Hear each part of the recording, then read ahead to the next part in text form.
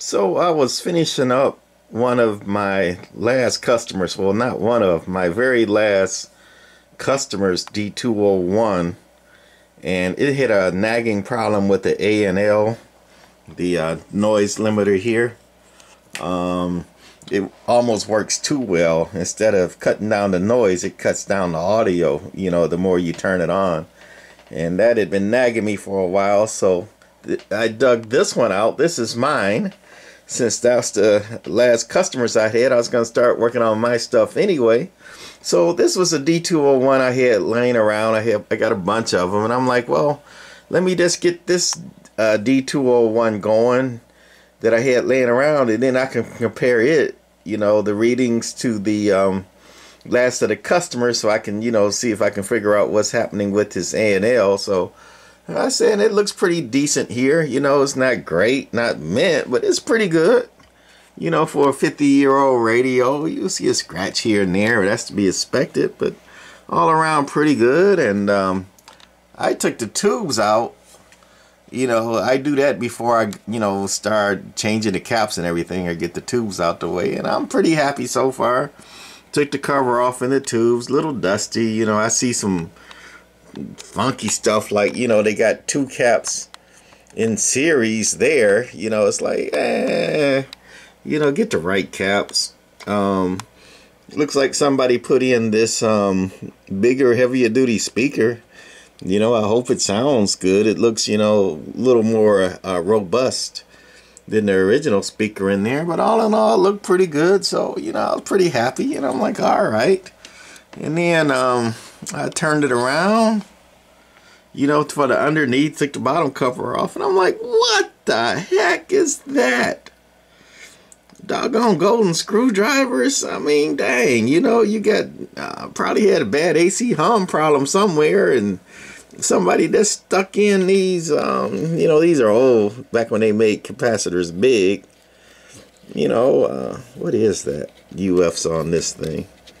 47 UFs there. Wow. That's going to cause all kind of issues. A lot of people don't know this, but these are the two dropping resistors for the receive voltage that go up into the receiver board. The Trams run at about 410 volts out of the power supply, and that's too much for the receive tubes and stuff. So it uses these two resistors to drop that 410 volts down to 270, if I remember right. And they have a 10 UF capacitor here, which I guess was that leg here of this multi-cap. So somebody cut that off and put in this great big 47 UF there. And the other is another 10 UF that goes on the other end of the capacitor here. That kind of helps, stabilize that 270 volts for the receive. But what happens is when you up these capacitors here, the receive stays on a little bit, kind of like a reverse Browning ping. Well, kind of like a ping, but the receive stays on, because these capacitors here, this little 10, supposed to be a 10 amp, I broke it off here, and this one, they stay on a little bit instead of being completely drained when you transmit. They hold a charge and they keep the receive on, so you get a feedback or a squeal.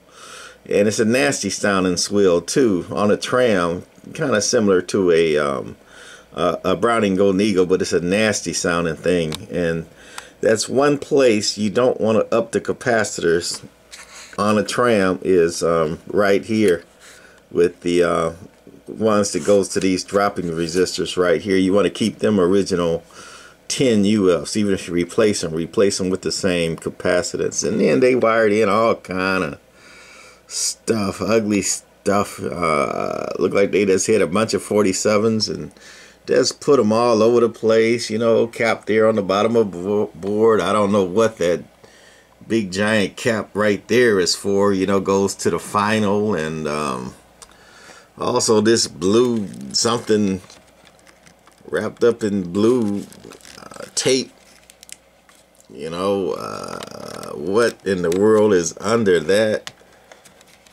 What does that go to? Looks like a pot. A variable. This thing got all the variables in it. You know, they seem to be working and hooked up.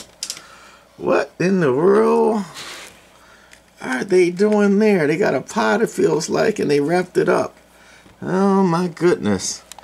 And then if you look close, the boards don't look that good either. You know, it's had a lot of heat, a lot of work, you know, on it. I guess it's repairable, but dang, you know, I wanted something quick and easy so I can get it going, you know, and have a good working one, and then I could compare it to the customers. But another project. Well, what's these two wires? They go to the final in that big cap, and they go to the squelch. Looks like somebody took off the wire. That's probably what this was. This was the original squelch pot here, and they took that out and just wrapped it up, and they wired in a new pot, and it was probably something like $1 watt, because that's the final over there, and they got this big orange cap here going to that new pot they put in. They took out the squelch. Nice golden screwdriver job there. Wow. And to think somebody probably paid a lot of money to get this thing golden screwdrivered or fixed or whatever they did to it. So, well, anyway, I'm not too mad. You know, I don't know when I got this or how much I paid for it, but stuff like this, just seeing it, you know, nightmares like this is why I am getting out the business. I'm only playing with my own. Don't feel like playing with other people's nightmares and broke stuff and projects any that more. I'm too old and too slow to do it. I'm retiring. All right, that's my rant of the day today. Bye.